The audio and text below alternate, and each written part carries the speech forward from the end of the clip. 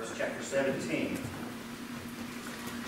Continuing this series called The Way of Wisdom, where you just get to look at one of the Proverbs. There's 1,000 messages you can preach in the book of Proverbs every morning. And it gives me a chance to read the Proverbs every week. I love it. Many weddings, the last wedding I was a part of, included the quotation, "Wherever you go," you know how that finishes? I will go. Where you lodge, I will lodge. Your people shall be my people, and your God my God. Where you die, I will die, and there I will be buried. You know where that comes from? The book of Ruth. That's right. It's interesting. Most of the time when we hear those words, we hear them in the context of a wedding. And that's totally appropriate. I think it's great. However, I think it's notable that the person that said that was not saying it to a lover, to a husband, or to a wife, but to their mother-in-law, which is really interesting when you think about how much fun we make of the in-law relationship in our modern context. But she was speaking to her mother-in-law, Naomi. Proverbs chapter 17, verse 17, which we're going to read together, says, "A friend loves at all times. A brother is born for adversity." A friend loves at all times. Do you have a friend like that? I hope so. I hope everybody in here has a friend that loves them no matter what. And I hope that you are the kind of person that will be a friend to somebody else in the same way. But you know, true, loyal friendship, not as common as it should be. The opposite of it, self-interest, very common. What I want to talk about today, tomorrow's Valentine's Day. And I could have preached about, the love of God. That's usually what people do around Valentine's Day, or something about husbands and wives. But I wanted to take a different angle on it today. I wanted to talk about the loyal love of a friend. The kind of love you can show towards a friend, or the kind of love that you can receive from a friend. And here's the big idea. Because God is loyal to us in Christ. If you're a note taker, this is the thing I want you to leave me with.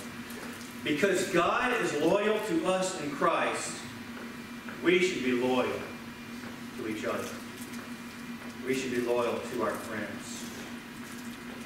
Now, an obvious caveat. Are we supposed to love our enemies? Yeah. I mean, Jesus said, love your enemies. In fact, he went out of his way to say, even unbelievers are friendly to their friends. But that does not mean, as true as that is, and we should love our enemies, no question about it. As true as that is, there is a sense of loyalty that we should have towards our friends, our true friends. And God tells us as much in His Word. A friend loves at all times.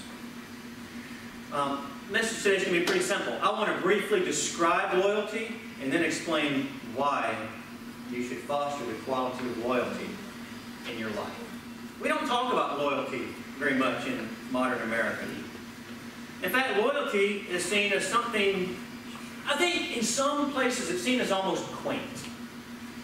It used to be that loyalty was valued, not just in families, but in businesses. You remember the old days when you could work at a plant for 50 years and retire with a pension and all that? Some of us, old timers, I don't care, but some people pine for the old days, before free agency in sports, when a player was drafted and he played for that team till he hit the pasture. There's lots of avenues through which loyalty is no longer valued. You know, if a player sticks with one team especially if they win a championship with that one team, we tend to hold that player in higher regard. Somebody like Dirk Nowitzki for the Dallas Mavericks comes to my mind. When they drafted him, they were terrible, and then he stayed with them a long time and paid his dues, and he finally won a championship with them. And then there's other people that tend to, the thing that bothered people, I don't know if y'all watched it. Remember when LeBron James went on ESPN and said, "I'm taking my talents to South Beach"? That rubbed a lot of people the wrong way because I think a lot of people were expecting him to be loyal to Cleveland, and he wasn't. And also the way he announced it. He didn't just say, "I'm going to go play for the Heat. I'm taking my talent." It was a big mistake on his part, for sure. But loyalty is something that the Bible says God has towards us, and therefore we should have towards one another. I'm actually going to save the part about God till a little bit later. But what is loyalty? What is loyal friendship? Well, if we look just at this verse, it says a friend loves. You think about your friends right now. Are they people that love you? Yes. Or are they friendships? Do we all have friendships of convenience? I think we probably all do. There's nothing wrong with that necessarily. We all have acquaintances, right? People that we know, but we wouldn't necessarily call our friends. But those people, those foxhole type friends, the kind of friends that you might say, they love me and I love them. Well, what does that mean? Well, that means it's consistent. It's at all times. When I'm having a bad day or when they're having a bad day, we are there for each other. It's persistent. There's nothing that can come between me and my buddy, me and my friend. There is a sense of allegiance there. And I think the verse here paints an obvious picture. It's especially during difficulties. We all, it's easy to be a friend to somebody when everything's going great. But when you're in your low spot and you need somebody to complain to, who do you go to? Who are you there for when they're in a low spot? That is the person that is the friend at all times. I think of, and I hate to bring it up again because y'all laugh at me, but the Dallas Cowboys. I love the Dallas Cowboys. Now, I'm not their friend. They don't know me. Sometimes it seems like it, but y'all know how it was with Clemson back in the day. I mean, they won in what, 81, 82? It was a long time ago. And then there was a long drought. So what, 2000, Deshaun, what year was that again? 16? And then they won a couple of them. It was like return to glory.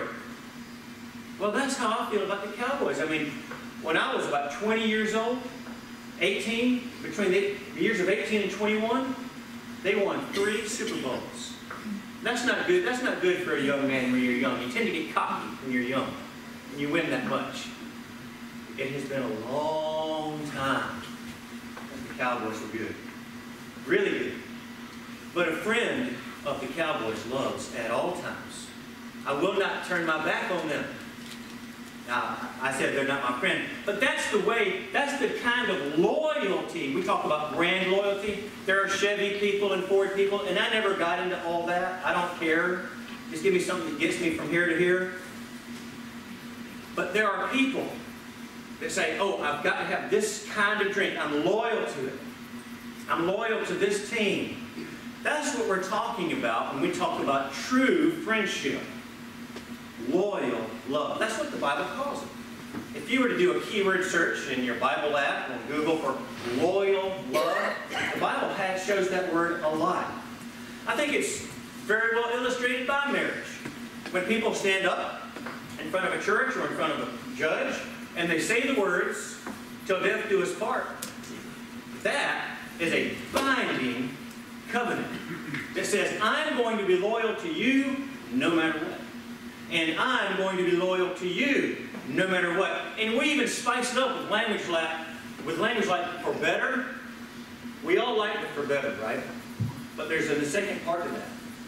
Or for worse. In sickness and in health. And then the last one, until death do us part. God has that kind of loyal love towards His people. Another word that we use in church and in the Bible is the word faithful. Are you a faithful friend to those that you call friend? A friend loves at all times, consistently, persistently, with allegiance. You're not there one moment and gone the next. When they call on you, you can depend on them. And when they call on you, you are there for them. So what are some reasons to be loyal? For this, I want you to turn to another place in the Scripture, another poetic book, Ecclesiastes chapter 4. Another place, oddly enough, that's quoted during marriages, during wedding ceremonies. In chapter 4 of Ecclesiastes, verses 9 through 12, it says, 2 are better than 1. You hear this a lot at weddings. Because they have a good reward for their toil. For if they fall, one will lift up his fellow. But woe to him who is alone when he falls and has not another to lift him up. Again, if two lie together, they keep warm. But how can one keep warm alone? And though a man might prevail against one who is alone, 2 will withstand him. A three-cord cord is not quickly broken. Usually you hear the first part and the last part at weddings. 2 are better than 1, and a three-cord cord is not quickly broken. Why should you receive loyal friendship from others and be that kind of friend to others? Well, it's very simple. Because others need you. People need you. This is the beauty and the strength and the value of coming together as a church. Paul describes the church as a body in 1 Corinthians chapter 12. And he says, now, there are different types of body parts. There's eyes, there's nose, there's mouth, there's ears, there's hands, there's feet. But every body part is important, and every body part is necessary to do what the body is designed to do. That's 1 Corinthians chapter 12. And Paul's whole point there is, you are necessary.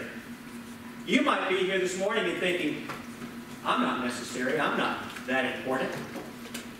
But you are. You're a member of Bear Swamp Baptist Church. And more than that, when we come together, we are there for each other. That's what a church body is. I hope we can all say that on some level we are friends. Not just church members, but that we are friends. Other people need you. But here's the flip side of that coin. You need others. Some people tend to think, I don't need anybody. I am not the kind of person that needs to lean on anybody, but you know the old song. We all need. Y'all can sing it with me, can't you? Somebody. No, you're not going to do it? Okay. Joseph Stalin. Y'all know who he was? Communist dictator of Russia for many years. He was a little paranoid. That's an understatement. You would be too if you'd been personally responsible for about 40 million people's death. He assumed that somebody was trying to get him at all times. And he had this rule. He said, if anybody comes into my bedchambers, to my bedroom, without me personally inviting them, they're dead. And he was serious about it too. He even put his guards to a test one day. This is how cruel he could be. Then again, I think when you're that evil, you are opening yourself up to demonic influence. I really do. I think Hitler was demon-possessed. I think Stalin was demon-possessed. I really do. But Stalin, one day, he was in his room and he started crying out in agony. Acting like something was happening to him, but he did not say, guards, come save me. So when they busted in the door, he had him executed. And he said, there's a lesson there for the next guards. He was very paranoid. He kept people at arm's length. You know, when you hold people at arm's length, when you don't let anybody into your circle of trust, when you don't have any true friends, you're doing yourself a disservice. We all need somebody to lean on. We all need loyal friendship, and we all need to be the kind of person that others can lean on. Here's this very simple application, I would say. Help. When somebody needs help, go out of your way to help them. This is really Sunday School 101, isn't it? It is. But that's how you can be a true friend. Don't just assume, oh, the church is going to do something for them. Reach out. Call them. Text them. Go by. How can I serve you? They might say, I don't need anything, but they might not. And the flip side to that, receive help. I'm going to pick on her because she's not here, but my wife is very good at looking for opportunities to serve, but when the tables turn and then it's her turn to be served, she is very hesitant to receive help. And I tell her all the time, I say, when you don't allow people to help you, you are stealing a blessing from them. Because that's what helping others is. We weren't put on this earth to serve ourselves. We were put here to serve other people.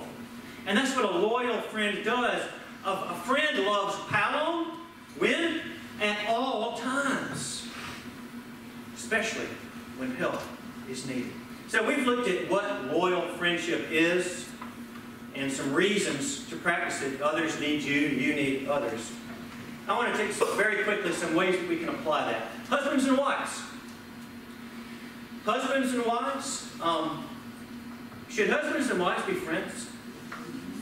It should be. I think sometimes it turns out that way where they're not. But even if you feel like you're in a situation where you're married to somebody that you're not really friends with, you know what? That can be rekindled. Real romance begins with friendship. Long-lasting romance, anyway, begins with friendship. If you have a spouse that you can call your friend, somebody that you can love with on their worst days. You know what? This is easy for me to stand up here and say, but when Natalie's having a really bad day, it's a little bit harder to practice. Y'all know what I'm talking about. Are we weird? Are we different? Or is this a common occurrence at home? When I'm having a really bad day, I can tell sometimes Natalie just wants to say, what was that movie? Cher slaps the person and says, snap out of it, you know? Moon or something. I forget what that movie was called. Does somebody know? Anyway, she wants you to say, snap out of it. And sometimes that's necessary. But sometimes we just need to sidle up to that person and say, look, how can I help? How can I help you?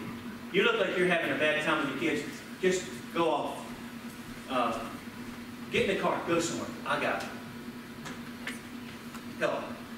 I would say this too. Men, you need men friends. I want to be very careful here. I'm not saying that men, you need to go off and find women friends. Don't do that. A recipe for disaster, right? Women, don't go out looking for men friends. Recipes for disaster. But men, this is one of the reasons that Paul tells Titus that the older men should teach the younger men and the older women should teach the younger women. Works a lot better when you're friends. This is one of the great things about our men's group that we meet on Sunday nights every other week, and the women's group that meets every other Sunday night. Guys, I'll just say it this way. It's natural to become closer to people the more time you spend around them. You become friends more naturally that way. And that's why I don't ever want anybody to think that I'm closer to one person or another, but if that happens over time, that's just natural. I want all the men, Meredith might need to clear this with you, but I want all the men to come to the Sunday night men's group. Maybe if that started happening, we'd have to start splitting up and going into different homes. Nothing wrong with that either. But men, forge some real friendships with other men. men that you can learn from, men that you can pass your wisdom onto, somebody that you can love through their darkest days at all times. Women, the same thing. But first and finally, loyalty to God above all. You know, Jesus said to his disciples, and this message resonates down through the centuries to us. He says, I used to call you servants. I don't call you servants anymore. Now I call you friends. Isn't that amazing to think that we are friends of Jesus? Yes, He's our King. Yes, He's our Savior. Yes, He's our Lord. But He's also our friend. When we sing songs like Jesus, what a friend of sinners, that is not sappy, smarmy sentimentalism. That is true. He is your friend. And Jesus, above all people, knows how to love at all times. Because, I mean, that's the heart of the gospel, is it not? Did God wait for you to impress Him before He sent His Son to die for you? Did He wait for you to prove yourself before He sent Christ as the sacrifice for your sins? No, He saw all the way to our very darkest moments. And there have been some dark moments for you. There have been moments where you would be ashamed to stand up in front of us and tell us the things that you've done and said and thought. Everybody in here has that in common. There are no perfect people here. We've all sinned and fallen short of the glory of God. But God, in His grace and mercy, was loyal to us at all times. Not because we deserved it, but because He loves us. And that's what friends do. Remember? Proverbs 17:17. A friend loves at all times. God loved you at the point of your greatest difficulty, at the lowest moment of your life, and He didn't kick us when we were down. He reached down, picked us up, and now He calls us friends. That is a loyalty that will never end. That is a loyalty that will echo down through the halls of eternity. Jesus and us, friends. Shall we pray?